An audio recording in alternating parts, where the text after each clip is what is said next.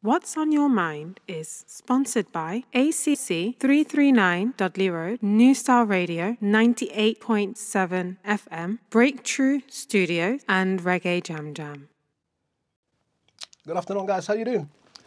Welcome to another program in the series of What's on Your Mind. The program is produced by Breakthrough TV, and I am Carl. Hope all is well with you. I want to say thanks to all you guys who tuned into the program. Also want to say to my very special guest last week, Mr. Tony Mead. Tony has a song called Jim Love. Now, if you want to know what Jim Love is all about, you need to go and check that tune out. Also want to say big shout out to Mr. Stananiti. Stananiti got a lot of music out as well. Go and check his music out. He was also on this program. All you guys who's been on this program, let me say thank you for being on the program. Let me say thank you for supporting the program. All of you guys still subscribing to the channel, let me say thank you. And our subscription is going up a little bit, you know what I mean? So let me say thank you. And don't forget to like, share, and subscribe to the program so we can actually continue to making wonderful program like that. Because we are getting a very, very good feedback here. Let me say thank you. And thanks to all you guys, as I say, who actually tune into the program.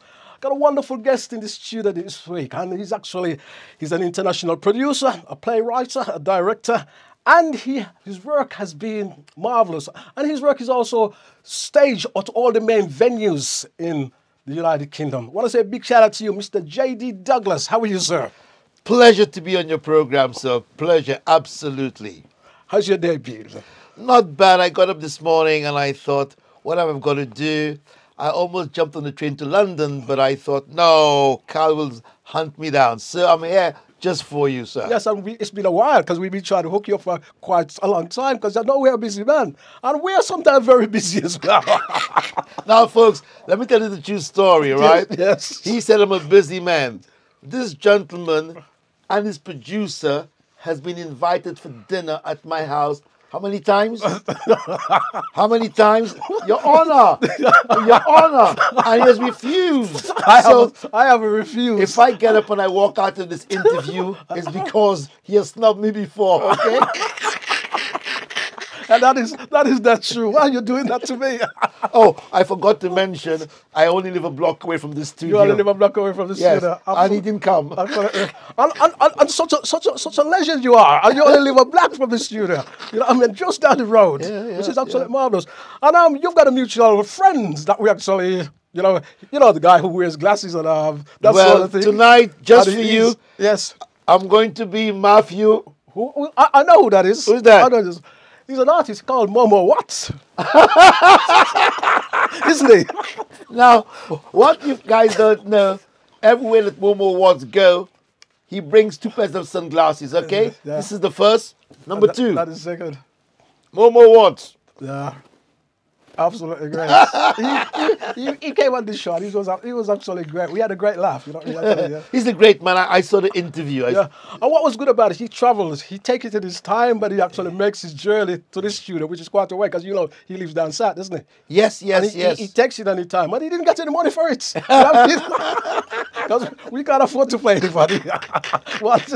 So that was I always say big thanks, you know, to Momo watching me, which was actually marvelous, you know what I mean? Wonderful artist, wonderful friend, great interview you guys did, honestly. Yeah, it was actually marvelous. We enjoyed it, and a lot of people actually enjoyed that interview. And you can go and see that interview as well, you guys. Check it out. Yeah. Now, as I said, I know you've had a wonderful journey, and you've been in the theatre for a long time. You've wrote quite a few books and that sort of thing. We're going to talk about your journey a little bit later on. Yes. But you know, I always look at a few things that's happening across the world. This week, a lot of the things are actually happens in the UK. So I want to, you know, guys, it's the setup of the program. We always like to share those things that are actually going on with you. Now, West Bromwich, tribute has been paid to a 15-year-old boy who was stabbed. Isaac Brown was stabbed in West Bromwich on Sunday, 7th of August. 7th of April, I should say. He actually died. And police have actually arrested a 15-year-old boy. So we see more stabbing again. Let me move on to my next story. My next story is also Bradford murder investigation. You must have seen this somewhere along the line. Suspected arrested. He actually was arrested 150 miles away. And he actually stabbed a young lady while she was pushing her pram in a baby, with her baby, you know what I mean? And as I say, he did a runner, and the police actually found him 150 miles away. Yeah, guys, don't forget to like, share, and subscribe to the program. Now, Go to London. Police are still asking for witness after a man was stabbed to death near Tottenham Hotspur football ground. And this actually happens on Sunday. Mr. Iwahi died on Sunday. And the statistics has shown London, violent deaths in London. 21 teenagers has been killed in London, according to data, in 2023. 21 has been by stabbing, yeah? 18 was also stabbed. I should say 21 violent deaths.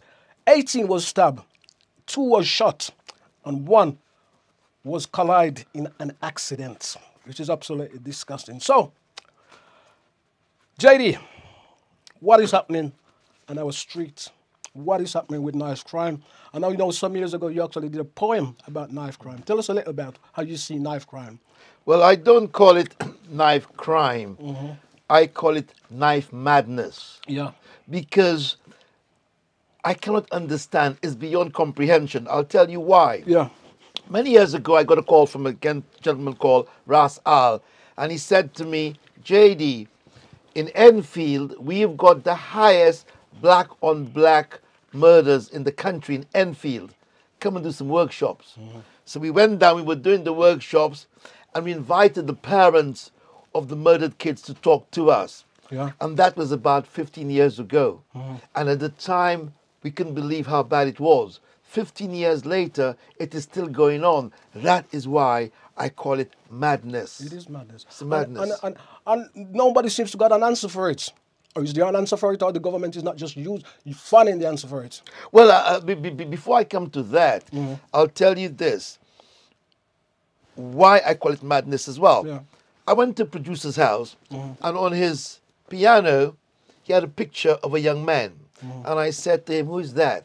He said, that's my son. I said, okay, where is he? He's no longer with us. I said, what happened? He said he was knifed. And then I said, next to him, who is that? He said, that's his brother. I said, where is he? He's in prison. Why? A brother had knifed a brother. A true story. And that's when I realized there was something that's going on beyond comprehension. It is. When a brother stabs a brother, Yeah. there's a madness going on there. So that is why I wrote the poem, Knife Madness. Yeah, it is a madness. And the strange thing, I mean, in the last couple of days, since Saturday, there's been stabbing in London, there's been a stabbing in the Jewellery Quarter in Birmingham, there's been the young man in West Bromwich, and there's also been another 2 stabbing since Saturday, which is absolutely gone stupid, absolutely. As you say, knife madness. Yeah, You know what I mean, in relation to how do we approach it and what the solution, I do not have that, but I've got a little insight, which is this. 3 things to consider in knife crime when addressing it, okay? First of all, it has to be multifaceted in the approach. Okay. Number 2, it has to be early intervention. And number 3, it has to have a public health aspect into it. Yeah. When you break down tackling knife crime from a public health point of view, there are about 4 elements that you look at. You look at the police, you look at social services, you look at the youth offending and probation teams, you look at the NHS, but you also look at volunteer organizations. All of those organizations have to work together. Yeah, That's the only way. Now, Totally. before you start accusing me of being only theory, I can tell you, in Scotland, for instance, their approach is totally different because they've got what's called a violence reduction unit in Scotland. And they use those 5 prongs to attack violence and knife crime. And in 2017, when they were doing it, the 41 years ago, the figures were better in 2017 in the reduction of knife crimes and crime across Scotland for more than the last 41 years. So it does work. And in America, there's certain programs as well. But it's having what's called crime reduction unit, and it has to be multifaceted, working with the police, social services, youth offending team, NHS, and of course voluntary groups all working together. I totally agree with you. I totally agree. Wow, guys, that is heavy. I must say, it is heavy because it is a serious matter. So that's why it is heavy. Let me move on now. There has been sad news across social media. The shooting of a 71-year-old man, Harry Hawthorne. Works at the Backside Company in Jamaica and Jamalco. And he was shot at a bar in May Pen on Friday night. And a teacher was also injured in that situation. Yeah. So you see more crazy things that is happening in the place of my birth. Yeah, I should say. And we living abroad, when we see things like this, it really annoys you. It really makes you upset. And I've said this before, we coming from such a small place, you know what I mean, see such things actually going on. And you think, what is going on? Brothers against brothers, sister against, you know what I mean, sister. It's like there's a war, you know what I mean? It's like there's an invasion, you know, and that makes me so angry. So don't forget to like, share, and subscribe. You can also leave your comments in the box, yeah? Thank you. Now, more than 800 black females across the country has signed an open letter supporting Francesca Rivers. And she's an actress that was actually, after the announcement that she was actually playing, she was cast in the production of Romeo and Juliet. And she has a lot of racist abuse online. She hasn't even put in the part yet. The play hasn't started yet. But she has a lot of abuse on social media because she's got the role in Romeo and Juliet. Isn't that crazy? It's crazy. Yeah. Now, let me move on. Now, I must say condolence to a wonderful sister from Birmingham. And condolence to the family of Karen Gardner. And she's a sister with the instrumental in developing of supplementary education in Birmingham. She actually, having run the school in Lee Bank, Birmingham, before working in support of Saturday schools. And she has recognized, she put this school to the situation where there was recognized qualification right up to standard. So, and she's lost her life. So we say big condolence to her family and her friends, and also from Breakthrough TV and myself. Big rest in peace.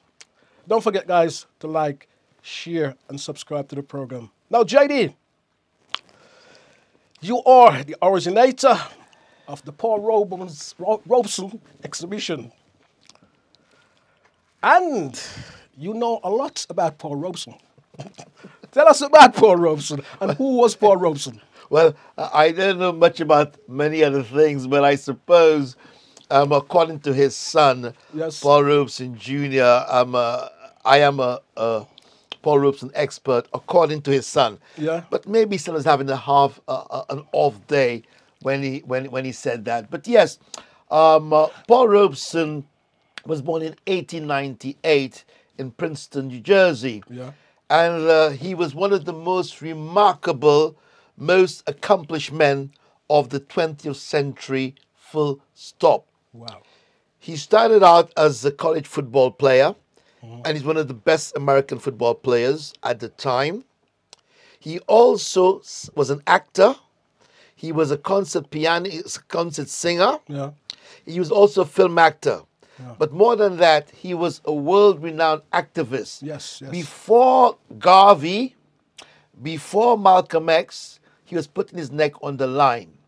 He came to London in 1928 to do Showboat. Yeah. And when he came to London, he was doing a matinee. And he heard some singing downstairs. It was the time of the Great Depression, and the Welsh miners had come to London to demonstrate. Right. And Paul Robeson heard that harmony, and he went downstairs, and he joined in the picket line. There was this big black man leading all of those white gentlemen across the thing. And you know what he did? No. All the money for the matinee, he didn't take it. He didn't take it. He gave it to them Marvelous. to pay, Marvelous. to go back. Yeah. And of course, you know, he played Othello in 1930 at the Savoy Theatre. Yeah. And there's a famous picture of him with Peggy Ashcroft in London. He got his political awareness in London. Now, what people don't know is that Paul Robeson, at the age of 23, was a lawyer. Okay? Wow. And when the white secretary wouldn't take the dictation, he walked out. Yeah. and that's when he stopped being a lawyer. He also spoke 25 languages. So that's some of the aspects of Paul Robeson. Yeah. Great, great. I must tell you, I've got a very many moons ago. I bought it. It's about six vinyls. Wow. In a case. It's still in that case. I think I bought it sometime in the 80s of Paul Robeson. Because my mother was a very big fan of Paul Robeson. Good. And my mother used to actually tell me about Paul Robeson. And I get to learn a lot actually about Paul Robeson, which was actually marvelous. You've been to West Germany. Tell us when you went to West Germany and how it was it. Yes, the what happened was that at the end of the 60s, there was this fright from the left that everything would be taken over by the right. Yeah. And so what they did, there's a lady called Margaret who had lots of Paul Robeson memorabilia. Yeah. She didn't want to take the chance it would be destroyed. So what she did, she sent it to East Berlin. So they had all of Paul Robeson's memorabilia, photographs, but they didn't know who were in the photographs, if you can imagine. So in 1983, the German government, part of their Academy de Kunst, which is the Academy of Arts, they heard of this mad guy in London doing Paul Robeson, so they sent for me to go to East Berlin. And I remember going across East Berlin and I took photographs of the big statues that they had. I went to the workers' camp. And they took me to all of the places where Angela Davis and all the comrades had been before. So I had a wonderful time. And there's Breck House. So there's the picture of me for sunglasses outside Breck House. So they took me to all of the cultural places in East Germany that they thought I should know. One of the places that I really enjoyed going to, Paul Robeson in 1933 had done a play totally in German. Yeah. In Brutus Jones. So I was taken to that theater where Paul Robeson actually did the Brutus Jones entirely in German. So that was my trip to East Germany, yes. Yeah. What about the exhibition? You did an exhibition memorial concert also? Yes, it started with it was a small exhibition in Cardiff. Yeah. And then when I moved to work in London in 1983, I was the ethnic arts officer for the London Borough of Wandsworth. Yeah. So I decided to do the Paul Robeson exhibition. Now, here am I, this little cog in the wheel. But Wandsworth Council was in fact a conservative run. And they didn't like the idea of a Paul Robeson exhibition in their main hall. Yeah. So the next thing you knew, my boss and his boss, they had discussions and meetings. And the leader of the council came down and they checked the exhibition to make sure that there was no propaganda or any really communist propaganda in the exhibition before it could go on. Yeah. Then the GLC, a lady called Paminda Veer, heard about it through Paul Botam, and they said, listen, we've heard about your small exhibition, but this is more than a local exhibition. We will give you money to make it better. So I was given money, and together with a guy called Stephen Bourne, we went and we got all of the film stills, did more research, and I staged that exhibition at the South Bank in 1984. So we had the exhibition on the South Bank, 1984, but I also did a memorial concert. And on this wonderful, and we had people like Willard White on it. There's a lovely brown a poster we've got with Willard White, Joseph Marcel, Dame Peggy Ashcroft, Leo Ringer, and of course somehow I squeezed myself on stage, not to sing, because I cannot sing, but to recite some poems. Oh, but that was a very historic, and I'll tell you something, that there's a gentleman called Sam Wanamaker, and Sam started the Globe, Shakespeare Globe in London. He also had played Iago in 1958 to Robeson's Othello, and I'd invited him. He couldn't make it, and you know he was overseas filming. And on that Saturday, while the show was halfway through, I saw this gentleman walking in. When I looked, it was Sam Wanamaker. He had flown from a film set in Bulgaria, just to be at the concert.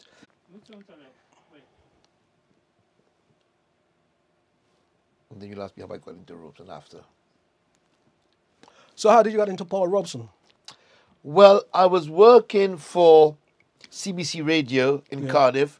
My very first job after university. And we see a picture there on the screen. Where was that? Well, that's the famous picture. That is when Paul Robeson came back in 58 because they'd taken his passport away. Yeah. Between 1950 and 1958, he wasn't allowed to travel at all. Yeah. So when he came back, there was a Let Paul Robeson Sing campaign.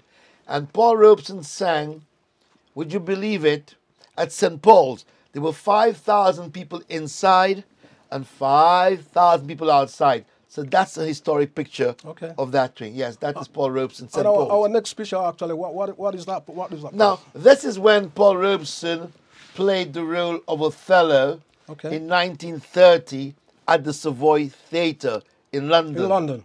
Yes. Historically, I mean, allegedly that there was an incident which was brought up in Parliament in that they didn't want him to go to the front door.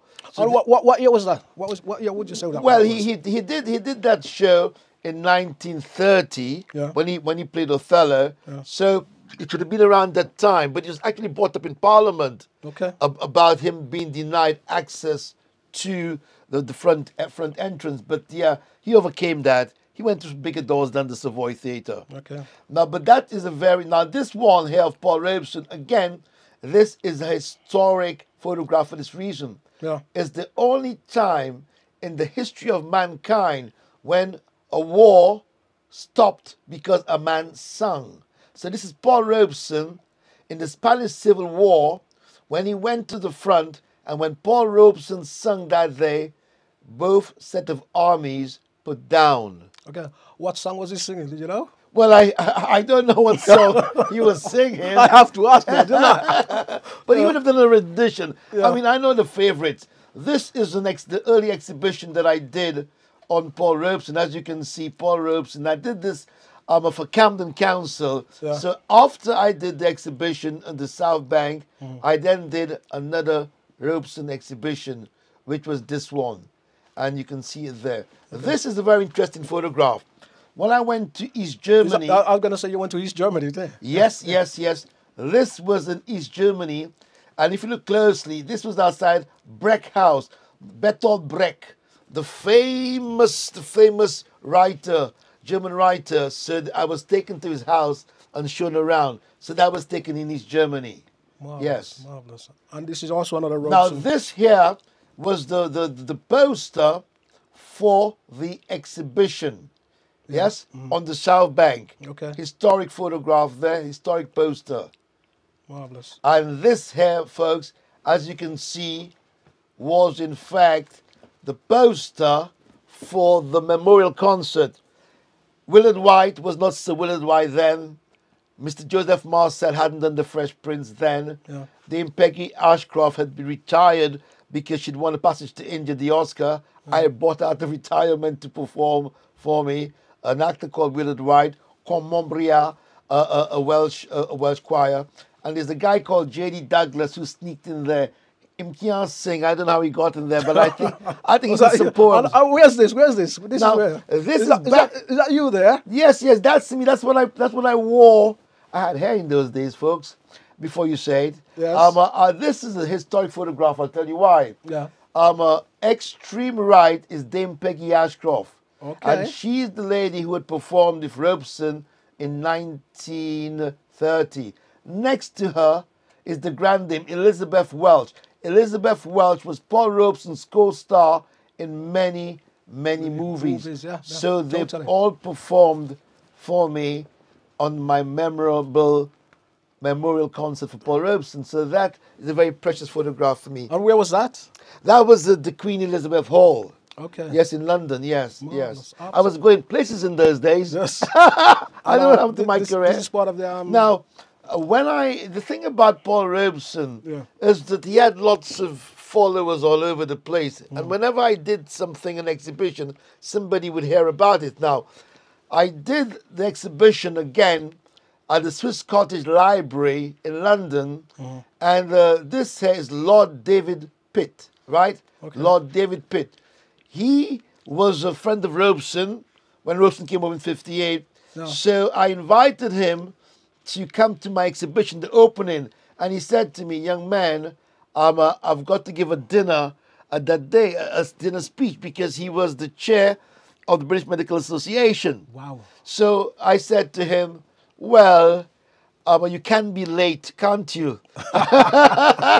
And he thought I was cheeky. Yeah. You always got to push the envelope. So what Lord David Pitt did was that he told the people organizing the dinner, he's the key speaker, that he has something to do. Can they put back the whole program for 45 minutes? Wow. So the British Medical Association, they put back the whole keynote speaker for 45 minutes. 45 minutes. And when he arrived there, I'm sure somebody said, "Where were you?" And he couldn't tell him I was with some punk. 'Cause look at the hair. Watch my hairstyle then. Then a jacket. What style did you call that? Oh gosh, funky punk. You wear the funky dread? That's the funky punk. Okay. And that's East Germany. That's East Germany, isn't it? Yes. How long was you in East Germany for? I was in East Germany for about 10 days. Yeah. And I've got to tell you, What year was this? What year was this? Was 83. 83. Man, I sent a postcard from East Germany to my brother in Canada. Okay. Forgot about it. The Mountie police, they delivered the postcard. Yeah. Because East Germany was behind the Iron Curtain in those days. Communist. I'm just going to ask you that. I was just going to say that, yeah. So they knocked on my brother's door and they said, "Do you know anybody in East Germany?" And he said, "No." "Are you sure you don't know anybody in East Germany?" No, he kept denying it. They got very angry. Okay. Because the names are the same, the surname. So they didn't know if this postcard was a spy, spy thing sending information from East Germany. So in the end, they said, "Do you know anybody called Junior Noah Douglas?" And he said, "Yes." And he said, "What has he done?" He said, "Oh, he just sent you postcard from East Germany." And he said, "Well, my brother is always doing some shit, isn't he?" So that happened. So an incident, innocent card from East Germany to Canada. So I understand. The other story I need to tell you is this. Yeah. There was the policeman, an ex-policeman who worked in the same building. I was working for Wandsboro Castle at the time. And I told him I was going to East Germany. He said, "Don't fly from London to East Germany." I said, "Why?" He said, "My mother, she booked a trip to Bulgaria, and when I checked, she was on a file." Because even in those days, if you went behind the Iron Curtains to any of those places, Estonia, Bulgaria, you got on a file. Okay. The British government were monitoring you. Yeah. So I said, "What should I do?" He said, "I'll tell you what. You jump on a plane, you go to West Germany. From West Germany, you take a coach to the border, to Checkpoint Charlie. Now, Checkpoint Charlie is that spot between East and the West." Man, I have never been so scared in my life. Is that no man's land? No man's land, yeah. Because I go to the thing, the little booth, as you see it in the movies, it's worse.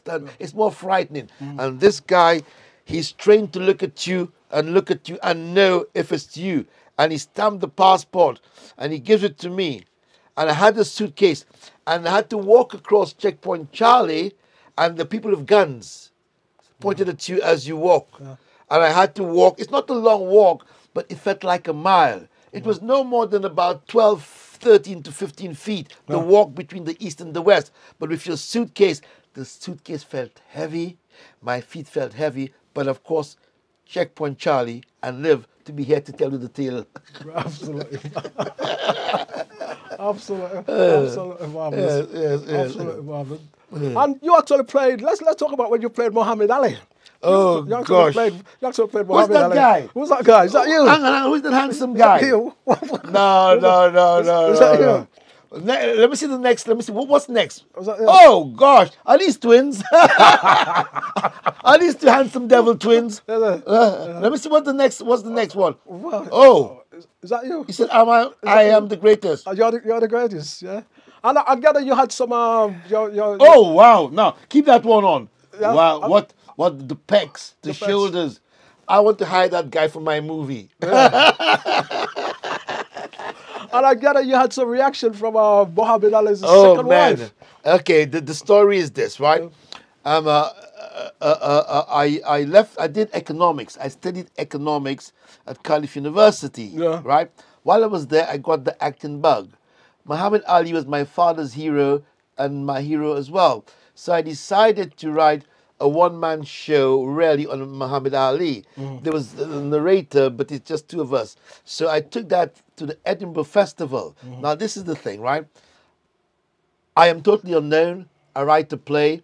I haven't got a producer. What do? So I picked up the phone and I booked the venue in Scotland. I booked the train tickets for the actors. I booked the whole everything. So instantly, I became a producer without knowing I was becoming a producer. Wow. On my very, very first show. Yeah. Is years later I realized I was producing. So I took this play to Edinburgh. It was called The Life of Muhammad Ali. So let's go back to the one with Ali, because I'll tell you the story about the one with now this thing there. There's another one with the black and white. I showed now this image, true story. Angelo Dundee is in Cardiff. Please tell her, I know who Angela Dundee is. Right. Could you tell our audience who Angela Dundee is? We got all this. We got all age. The younger folks. Okay. All ages. Younger folks. Angelo Dundee was Muhammad Ali's trainer. So in all of the photographs in the books, you will see Angelo Dundee. Okay. He knows Muhammad Ali like nobody else. That's right. Okay. So Angelo Dundee Angelo Dundee is in Cardiff. Yeah. And he's doing a box. He's in the corner of a boxer. So I go to the weigh-in and I wait for everything to take place. At the end, I show this photograph to one of his assistants, and he looks at it and he's taken aback. I said, "Do you mind if we show it to Angelo Dundee?" So Angelo Dundee is sitting down, and we walk from his back, and I present. I said, "Mr. Dundee, I'd like to show you this," and I showed him that, and he said, "That's my guy. That's my guy. That's my guy." In other words, I've seen that before. Take it away. That's my guy. That's my guy. Why showing it to me for? His number two looked at it and he says, "Ange, look at it again." Angelo Dundee, he looks again at it and he says, "Where's my glasses?" And the assistant said to him, "Ange, you're wearing it." And Angelo Dundee could not believe that was not Muhammad Ali. That was not Muhammad Ali. Yeah. It fooled it fooled him. So I was a method actor, so I beefed up for it. But I played Ali twice. I'll talk about that later. But that was a very interesting photograph. I took it around. But I was learning the business then, because I started out as an actor, really, a writer. Yeah. And when I can get people, that's how I became a producer. And I used to go to Edinburgh to do plays. So yes, that Ali photograph happened. Yeah. And you've actually done quite a few books and plays, haven't you? Yeah. I did the book. I don't know if we've got it on screen, but my first, it was the black and white. It was called Caribbean Man Blues. Yes. And Caribbean Man Blues is a book of poems. Yeah. And that's it here. And gosh, this guy was handsome when he was young. Who's that guy? I don't know. Who's that guy? It wasn't me. Where does he get those glasses from? Momo Watts collection. So was that your first play? That was my first book. Your first, sorry, that was my first book called Caribbean Man Blues. Yeah. And what did you have of that one? Well, I'll tell you something interesting about that. My career could have taken a different line for this reason. When that book came out, at the time there was Apples and Snakes, which was a company that was a performance artist. Yep. Oral poetry, whatever you want to call it, performance poetry. I was on their circuit, and because of the poems, it resonated with some people. I was being booked all over the place. I was Benjamin Zephaniah. I'll tell a story about Benjamin later in a minute, because he's a local boy. Yes, and the passing, a great guy. Benjamin, to all his family, he was a lovely guy.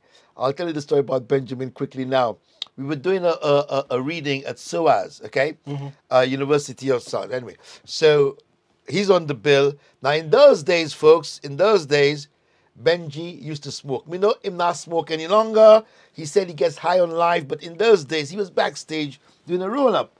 So I go to him and I said, "Benjamin, you can't smoke that there, you know." He said, "Why?" I said, "There is an undercover policeman in the audience, right?" He said, "Well," so he leaves backstage and he goes and he looks for this undercover policeman, right? And he comes back and he said, so everybody there, he cannot see the policeman. So he said, "I not see no police there, man." I said, "You looking for a white man, aren't you?" He said, "Yeah." I said, "It's a black undercover policeman." because Yeah. I was the ethnic arts officer. Police officer. And this guy used to follow me everywhere I went, Yeah. you know. But I didn't know he was a policeman at the time. Yeah. This black guy befriended me, and he used to be in the gym. And then one day he was talking to me outside my office, and his walkie-talkie went off. That's when I realized Marvelous. I had my own undercover private police officer tracking me. So when I did the gig at SOAS, there's a Benjamin, you've never heard a person curse so much. When I told Benjamin Zephaniah that the undercover policeman was black, he went on stage, man, and he got the mic. He went even before his time. He couldn't wait to headline the show. Absolutely great, brother. Yeah, but I just gave that book. And yeah. while we're talking about Benjamin Zephaniah, I must say, guys, there's a memorial being unveiled on Sunday at about 3 o'clock in Hanswood Park in respect of Benjamin Zephaniah. Yeah. Wow. Thanks for letting me know. I will be there. Yeah, it's absolutely marvelous. I will be there. It's absolutely marvelous. And you've had quite a few more books after that. I mean, shall we talk about this? Because we're running for time. I know time is time. Okay. Time is going. Okay. Believe it or not. We're going to fast forward. This is the poster of the famous black heroes in the Hall of Fame. Mm-hmm. The play that went to the West End from Hackney Empire. It became an international hit. I made many friends through this play, and this is not name dropping, but many people, famous people, came to see it. Sade came to see it in the West End. Yeah. Nobody recognized Sade. When Sade came to the show, Sade. yes, sorry, sir. Sorry.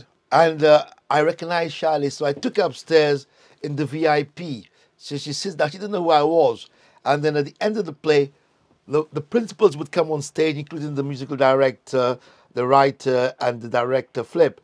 And when I came on stage at the end, and she recognized who I was, this guy who had taken her to a seat, she just got up and started waving at me.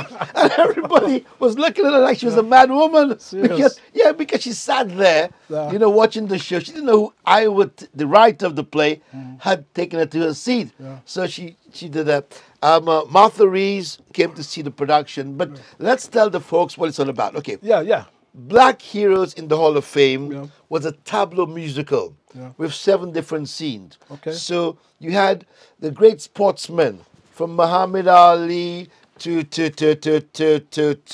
you name it. Okay. You also had in the great kings and queens of Africa. So the great queens of Aminato, you know all of those people. The great kings, Menepatopa, Akhenaten, all of those kings were in that, okay? Then you also had the freedom fighters, Toussaint Louverture, and all the people who fought for the liberation of black people. They had their own scene. You also had a scene called the Great Debate. It started with 3 wise men. It's a discussion between Marcus Garvey, Malcolm X, and Martin Luther King. Yeah. And I did it, and a producer at the BBC saw it and made me rewrite that thing just for Radio 4. Yeah. So that is the poster of Black Heroes. It went to Jamaica at the Ward Theatre. And now in London, this is Bernie Grant. Wow. This is Bernie Grant when he came to see the show, newly 87, newly elected MP, and he was happy to be on stage. In the far corner is the guy who had the idea. Flip Fraser is in the corner, and I'm holding Bernie Grant hands there. And the next image, I think it's Angela Davis. Angela Davis, power, power to the people. Angela Davis. I wrote the great Angela Davis. The great Angela Davis. I wrote a speech for Angela Davis for Black Heroes, and she came backstage. She wanted to know how was I able to write a brand new speech for her in the character because it sounded so much like her. It resonated with Angela Davis. So I explained to her that I had an album of Angela Davis speeches when she was young, and I know how she talked, and the hip and the this and the that, So yes, that was Angela Davis. Now, I recall reading the book. The very first book I read from Angela Davis was If They Come in the Morning. Ah, really? That is the very, very first book. Wow. And the thing that was in this book, you know what I mean? I was fascinated about her life, you know what I mean? It was absolutely great. So it was a very, very nice moment reading that book, you know what I mean? And if you go on my Facebook page, yes, you see it as one of the books I've actually read. Okay. It was absolutely marvelous. No, I will check. Lovely lady, Yeah, you know? yeah. Lovely, yes. So Black Heroes was a show that educated our people about our history, our ancestors. Yeah. And I'll tell you one little story. I was living in Walthamstow, and I was going home with my bag, 6, 7 o'clock, it's getting a bit dark, and I could hear footsteps behind me. And I walked, and I heard, and there was this big guy. I said, oh my gosh. And I started walking faster. And this big guy kept following me. And then the third time, when I walked fast, he kept almost there. And I turned around. I looked at him and he said, excuse me, sir, are you the guy who wrote Black Heroes? And he wanted an autograph. I tell you, it changed my life. I tell you what, he said to me, that show changed my life. Yeah. He said, I was hanging out with the boys. I didn't have an identity of who I was as a young black man. But that show, when I saw it, I realized we had our ancestors were kings, they were queens. Yeah. You know, they were learned people. That taught me 2 lessons. One, never assume. That's because he was the black guy following me and he's walking quick, I assume he's going to mug me. That's right, yeah. What about when it's opened in Jamaica? Tell us about the story about one of those great singers in Jamaica. Okay. Now, this is true, right, folks? When we did the show, all the who came in our Kingston, from ghetto man to uptown man to downtown man, came to see the show. The show was sold out. The show was doing so well that we actually bought out the show that's coming after us. They were going to do the whole month. We paid them, man. Go about your business. So when the show started, people were mingling and they wouldn't get to their seat quick enough. So part of my job was I would actually give backstage the okay to sit down. So one day, it was a Tuesday, in the second week of the show, I'm going and I'm looking and there's somebody, he's not going to his seat, okay? I'm not going to sit down. I'm not going to sit down. I'm not going to sit down. 5 minutes, dying for me to sit down. 3 minutes, ladies and gentlemen, final curtain call. Final call. Please take your seat. This man is taking his seat. So me vex. So I'm thinking, you're well vexed. Oh yes, he's only back my show. I've got 1,400 people there at the World Theatre. So I walk up to this guy to manhandle him to throw him out. As I walk up and I look, it's Jimmy Cliff.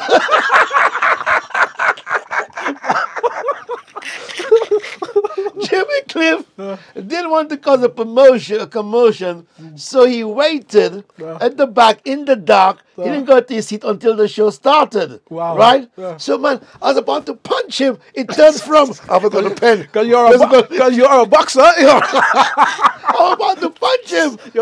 I'm about to punch Jimmy Cliff. To knock him out. To knock him out, right? Sorry, Jimmy. Sorry, Jimmy. You deserved it, right? So, now, this is true. Yeah. I'm not making this up. 2 days later, on the Thursday, somebody turns up and they're doing the Jimmy Cliff number. They're staying in the dark. They're not going to their seat. You're begging them. And this person, Jimmy had a red dashiki shirt. I remember it very, very clearly. This guy had a gray shirt jack, right? I said, well, he can't be a performer. I can throw this guy out. I may not be able to throw Jimmy, but I can handle this guy. I'm going to tell him about himself. So I'm walking up, and as I walk, because it's dark, and Jimmy's dark, this guy is dark. When I looked at this guy to throw him out, it was P.J. Patterson. from Prime Minister of Jamaica. I've never met him. He's very tall. Is he a little guy or he's very tall? I mean, can you imagine? Tuesday, Jimmy Cliff goes in that spot. 2 days later, the former Prime Minister, P.J. Patterson, comes to see Black Heroes, and he goes stand in that spot. You know what I said to him? Sir, you can't stand there. That is Jimmy Cliff Sport.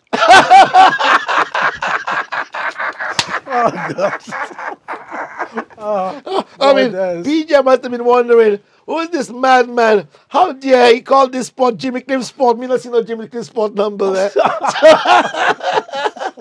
So you actually get some wonderful experience through this. Yeah, this I mean, one wonderful- of the most moving ones was when Rita Marley Wow. took the kids, you know, because Bob Marley had about lots of picnic, about 12, 11, and but she mothered all of them, you know what I'm saying? Yeah. And some of them were very, very young, so she took most of Bob Marley's picnic them to see Black Heroes. Yeah. And she came backstage, Yeah. and she said to me, JD, the kids said, can I take daddy home with us? Can we take mommy? Can we take daddy home with us? Meaning Bob Marley, because there was somebody playing Bob Marley on stage. Yeah. And in the young mind, Oh, my yeah, days, they thought that was yeah. Bob Marley. Yes. It was a guy called Courtney, you know, who was playing it, you know. And so she came to backstage to me and she said, Bob Marley's kids asked her, can we take daddy home with us? I was shocking, so I said to her, Rita, what did you say? And she said, I tell them, Daddy has got to go back to heaven. Wow. We cannot take him home. I mean, how poetic. Yeah, very, very How poetic. poetic, yes. You also played. What role did you play in this? In this? Now, in Black Heroes, I played Bishop Tutu Yeah. in Black Heroes. I don't know if you guys have got it in a pink cassock. So I was the fighting bishop. He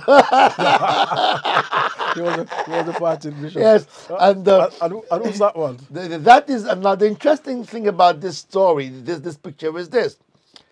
I didn't tell my mother. She only wanted me to be a priest. By the way, my mother always wanted me to be a priest. Anyway, I let her down badly. So my mother come to see this show at the Shaw Theatre. Okay. And she doesn't know it's me.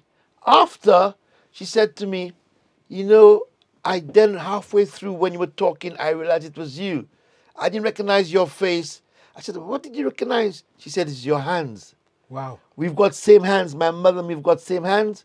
So when my mother saw that photo, saw me performing, then she realized that it was her son performing. I also did Akhenaten, where a bit of the chest was showing. Wow. For the Akhenaten. I did that's me there playing Akhenaten, the King Akhenaten. I played about 4 or 5 roles. Yeah. This Egyptian king there. Yeah. I was going places back in the day. Tell us a little, because I want to. No. Before you ask me that question, there is once only Yeah. we inducted on stage Yeah. one person live Yeah. in the Hall of Fame. You know what that my person might be? Have a go. He's an actor. He's in a sitcom. He plays. Joseph Marcel. Yep. That there is when the actor Joseph Marcel, the only person to be inducted live into the Black Heroes Hall of Fame on stage, and that was Hackney Empire. Yeah. Yes, so that photograph is historical. Yes. And if, in case some people don't recognize him, tell us. I know what he comes in. Tell us what he comes in. Okay. He comes in the well-known comedy, isn't he? He is the actor who plays Jeffrey in the Fresh Prince of Bel-Air. Yeah. Yes, but he's also a wonderful. He's in the top 5 Shakespearean actor in this country. Yeah. Top 5. You know why I say this? I have been watching Mr. Marcel before he became very famous. Yeah. I saw him in Master Harold and the Boys at the National Theatre. I saw Mr. Marcel at the King's Theatre in London playing Othello. Yeah. And I got to know Mr. Well, I wouldn't say get to know him, but I worked with him in 1984 when I was doing the Paul Robeson Memorial Concert. Yeah. I got him as my narrator to come on stage. So yes, we have our paths have crossed over the years, yes, sir. And how did your path cross? So you say your path has crossed? Oh, gosh. Now you're pushing me. I'm gosh. I mean, we're from the same island. That helps. Okay. I always say, people when they say, where are you from? I said, your path has crossed in the years left. oh my gosh. Now, this photograph was taken last week in Derby. Okay. Mr. Marcel is currently doing a play, School for Scandal.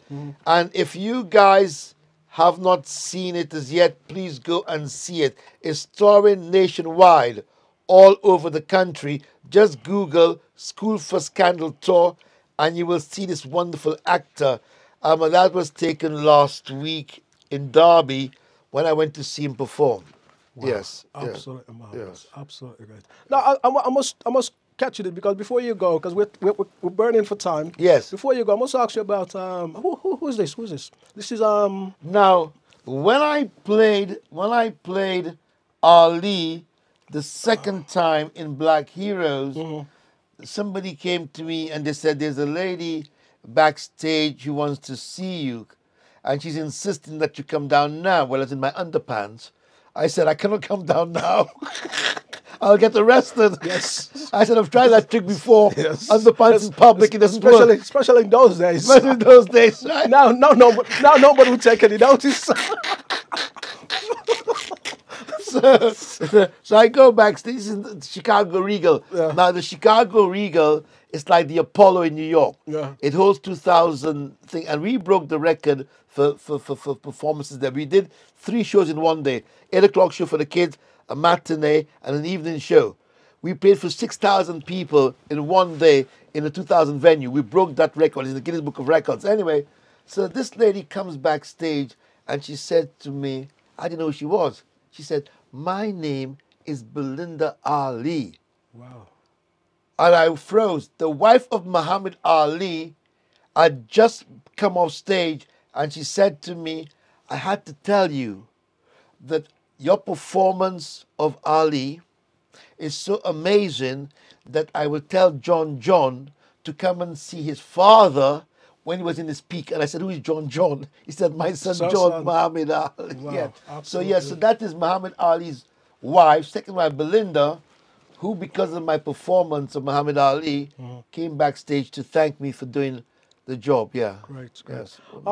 Tell us about the exhibition you have on the typewriter. Oh gosh. Because we're coming to the close, and you also say you got a surprise, and I need to ask you about your mother also when you're from. Okay, this typewriter, folks, is the typewriter on which I wrote Black Heroes in the Hall of Fame. Yes. It's invaluable. I mean, there will never be another like it because of the immense popularity of the show. Yeah. Yep. So that is it. Now, folks, everywhere I go, I'm a man full of surprises. Okay. When I introduce myself, I always introduce myself as this is JD, the one and only. Yeah, Right? yeah. Because I do things nobody else can do. Okay. Now, I want to pass my host a book. Yep. Okay. And he does not know what's in that book. No. And sir, look at this book. And see who signed it. Wow. Paul Robeson. He has a book, show it to the camera, with Paul Robeson's signature. Paul Robeson have actually held that book. Wow. Yep. Paul Robeson, yep, held that book in his hands when he signed that book. Wow. History, folks. History. Marvelous. And now I'm holding that book. And now you're holding something. More history. More history. More history. I totally had a surprise for you, dear Thank you. sir. I totally had a surprise. Absolutely. And the other thing, Absolutely. I want to show you another thing. I'll tell you a funny story. I'll tell you a funny story, right? When I found out how valuable this book was, Don't say if I give you back.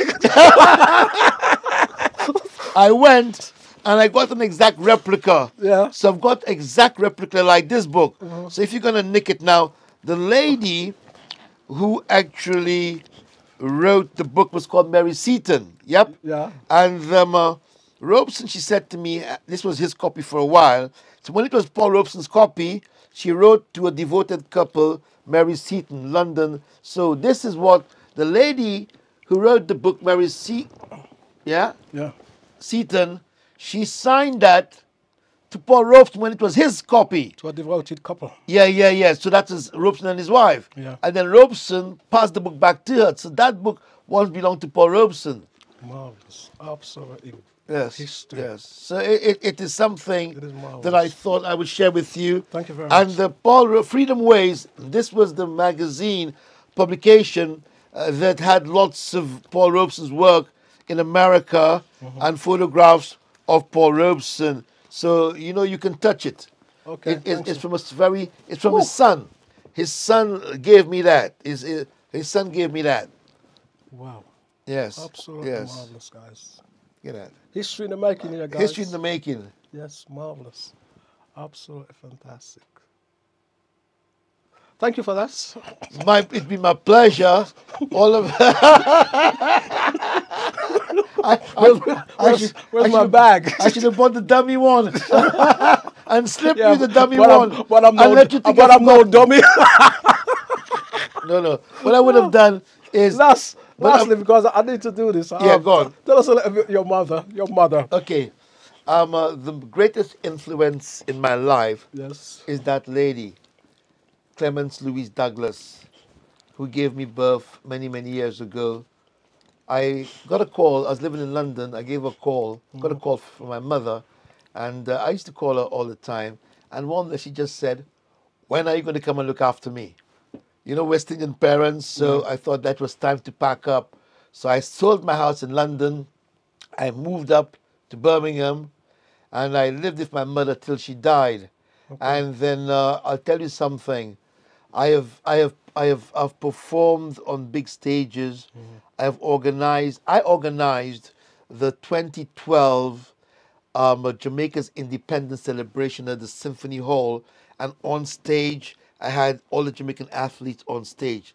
Beverly Knight, all of those people, big production, one of the biggest I've done. I have done the Queen's 90th birthday concert, thanks to Beverly Lindsay, at the town hall. I have done some proper big shows. I have met Paul Robeson Jr. I have met Dame Peggy Ashcroft. I've met lots of people. I've done lots of work. But, hear this, my biggest achievement was when I looked after my mother.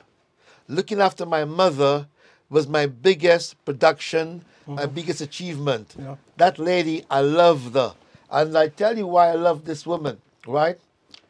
More than anything else. I did a play called The Jackie Wilson Story. Yeah. And I invited my relatives from overseas. I had money in those days. I paid their passage to come to England to see the play. And when the last night, my father was there, my mother was there in Leicester. And then I let all the actors go out and they were signing autograph. I waited for half an hour to come out. When I came out, the crowd who had the actor's autograph wanted my autograph because I was the writer, producer, director.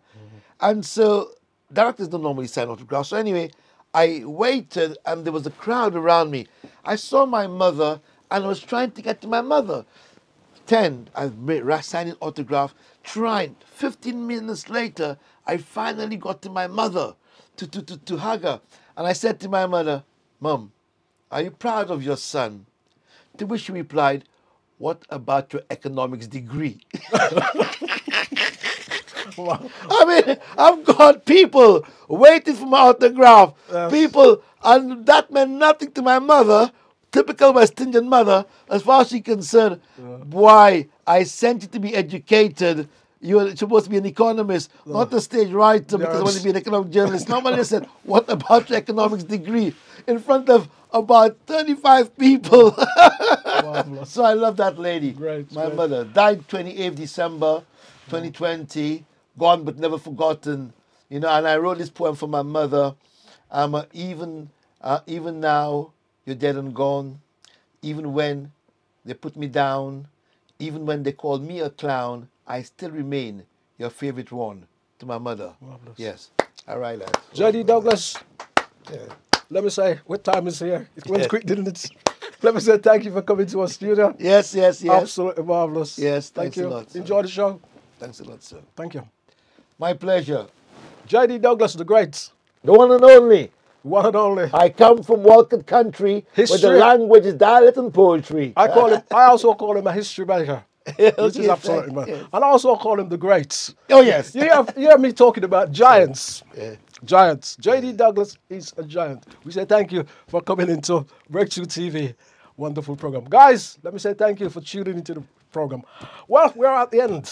And don't forget to like, share, and subscribe to the program. Leave your comments. And don't forget, you can catch us back here next week with another What's on Your Mind with Breakthrough TV and Carl Campbell. God bless you. Catch you tomorrow on the Drive Time Show. Carl with the C, New Star Radio. Thursdays and Fridays, Drive Time. God bless you. Take care. Mr. Producer, sir. Big work.